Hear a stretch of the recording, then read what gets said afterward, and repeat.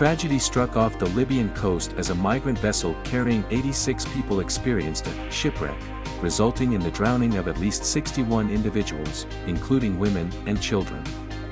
The International Organization for Migration, IOM, highlighted the perilous central Mediterranean route as one of the world's most dangerous. The incident adds to the grim toll, with over 2,250 lives lost in the region in 2023.